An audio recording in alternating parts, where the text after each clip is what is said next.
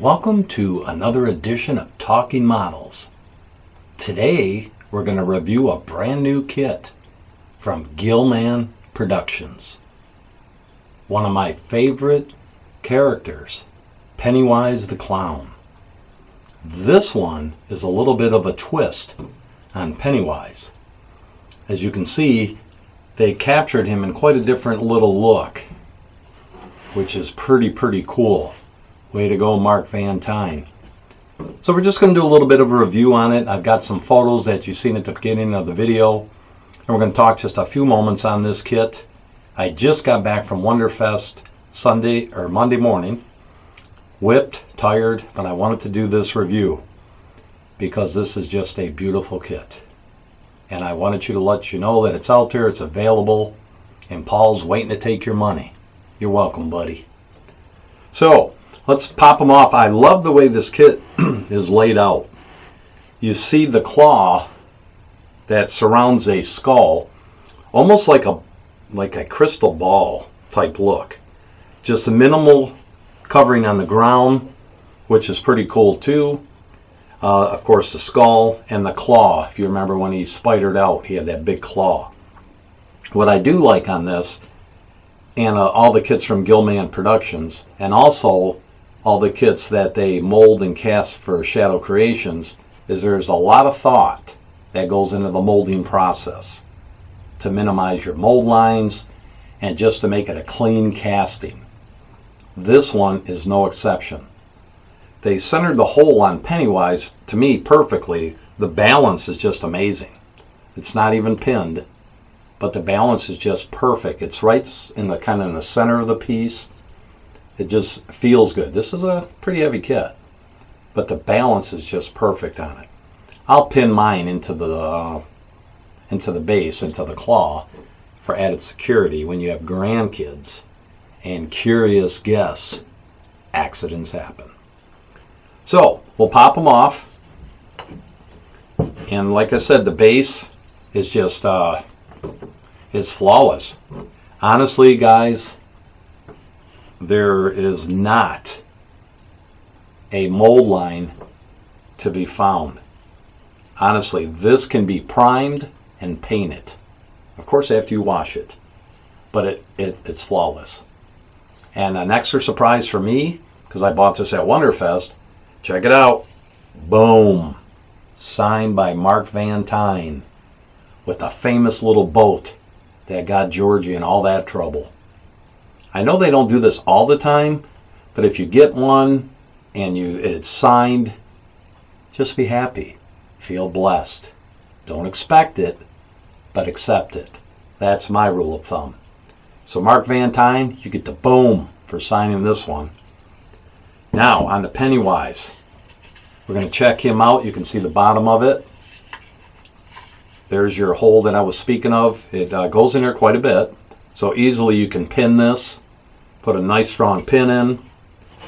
Pin it through here. Boom. Put some super glue on it or epoxy, whatever you use. It ain't coming off. But if you're just like traveling to take it to a contest, the pin would be nice, or you can just pop it off and go, because like I said, it balances quite nicely. So as I'm looking around on this one, any type of mold lines. How do you do this, Paul? I mean, come on, man. Boom. Guys, I'm telling you, there's nothing. Smooth as silk. Just a beautiful casting. You know, but that's what you expect from Gillman Productions. And that's always my hope for Shadow Creations, the same thing. As a builder, as a painter, when you get a new kit, you want to just spray it, prime it, and get painting, right? A lot of us, old school, I'm not saying I'm old, but the old school know, remember the kits from the 90s. The kits that you got and you thought, oh my gosh, what do I do with this? So you stuck it in a box, you put it away and thought, not now. You had to actually do some work on it. You had to mold. You had to take and get rid of those lines. You maybe had to use a Dremel, sand it, smooth it, and just keep going. Air bubbles, little pockets. You know what I'm talking about. And it would drive you nuts. What they have done to me is it stepped up. This is just one of those that you can get, paint, and put it on display and have an amazing piece in your collection. Now the face on this is very interesting. You know, it's the Pennywise, of course, Mr. Curry, but it's like a very somber look. It's almost like he's ready to bust out, but it's almost like he's human, which to me really captures it. Of course, you got the big nose, which you got to have that, right? The eyebrows, the makeup's on, of course, all the hair, the red nightmare. You've got the truffles all around here, and of course the one ball showing a little bit of the shirt below it. So this will be a dream to paint. Again, you're just going to wash it, prime it, and start slinging the paint. So this is one that you would definitely want to look at. I also noticed that at Wonderfest they had another new release, the Crate. Remember Creepshow? I think I'll do a review of that because yes, I bought one. And they are just, I can't wait to get into that one. We'll probably do that next episode. But before that, we may sneak in Mr. John Coffey, Like the Drink, from Killer Kits out of England. I'm almost done with it. Had to stop to go to Wonderfest. That's probably going to be the next edition on Talking Models. Then we might do a sneak in a review of the Crate from Creepshow. But guys, do yourself a favor. Yeah, it's just, I'm telling you. And I always like how Paul does different colors. This is light green. This is your white. On some of my Samara from the Wells that he casted, there'll be blue, there'll be pink. Keep mixing it up. And it's just really, it's really interesting when you get them to see, I wonder what color I got. Well, I got a light green and I got a white, or a light gray actually. So like I said, look, you pop it on. Easy peasy lemon squeezy. It's easy to do. It'll be a beautiful kit to have in your collection. If you're a fan of the movie It, if you're a fan of Pennywise, this one. If you're a fan of the old one, like me, I love the new one. But if you're a fan of the old school, this is it. Check out Paul's other kits too. He has some other Pennywise. He has the new Pennywise the Clown from the new film. He has an old Pennywise the Clown. Then he has a honking one the size of Texas. When the new Pennywise is just all creeped out, and it'll freak your kids out. They'll love it. It's supposed to be fun, right? So check it out. I'm going to put Paul's info from his Facebook page. I'll put contact info for him. And do yourself a favor. It's a very affordable kit. As you can see, it's a nice size. It's heavy.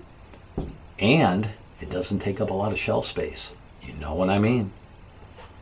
So that's our review today of Pennywise the Clown from Gillman Productions. Brand new release. Currently available. I don't know why you're sitting here watching me. You should be contacting Paul and ordering one today. So thanks again for stopping in and Talking Models today. I thank you for your support of this channel. I noticed I picked up a couple other new subscribers. Thank you guys. For the guys that have been with me, thank you for supporting this channel and just being a part of this channel and seeing some new kits, some reviews, some painting tips. We got it all mixed into one big jar. We just shake it up. So please subscribe if you haven't subscribed. Please share this channel with someone. Let's spread the word. Modeling is fun. Wonderfest, I believe, at 824 entries this year, 2019. You don't think people are painting model kits?